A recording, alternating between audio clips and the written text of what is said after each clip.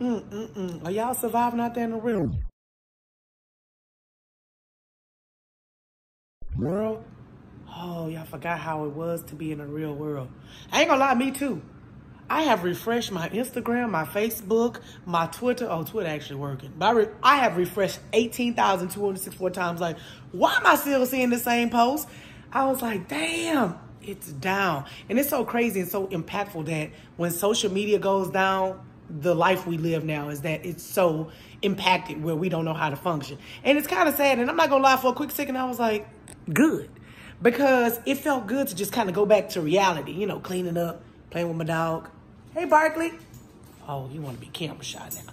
Anyway, so I hope that you guys are surviving out there. And remember that sometimes it is cool to take a social media break.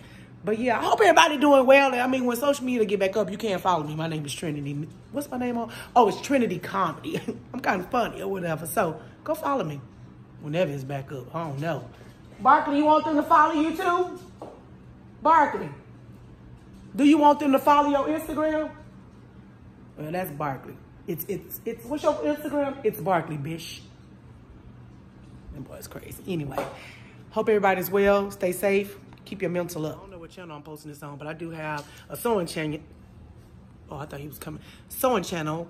It's really just not sewing. It's just a creative channel. That's Nomilia Designs. That's Nomillia Designs.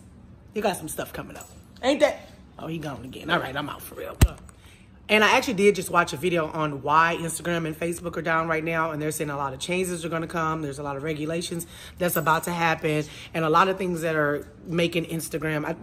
So they're trying to say that Instagram and Facebook may have shut themselves down because basically the regulations that they're now being required, they want everybody on a social media platform to do it. And then there was actually a study that they're saying that they knew that the algorithm and all of this other stuff would create more teens to commit suicide, yet they just kind of ignored that. That does not sit well with me.